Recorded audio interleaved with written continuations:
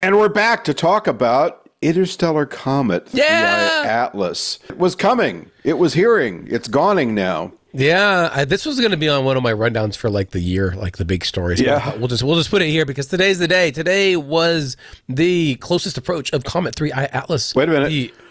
Whoosh. Okay. Yeah, that's exactly. It's a great recreation, Rod. And you'll be happy to know that our live stream was rained out. So we spent like the last 3 days getting people all excited about watching the live stream to see it through a telescope. Oh, and were you channeling SLU or which one? No, the Virtual Telescope Project out in Italy, Ticino. Oh my God! Italy. So you pitched it and pitched it and pushed it and pushed it, and then clouds. Luckily, we had other things that we were giving people, like a lot of other stories and stuff like that. See, if this was the Apollo era back in the 60s and 70s, you would have cut to a simulation with strings and spaceships dangling around. But I guess not. I would love it. I would love it. I'm sure I could make one out of foil or something in some dry ice. That would have worked out pretty well. Well, Twit's done it before. But we could have tried.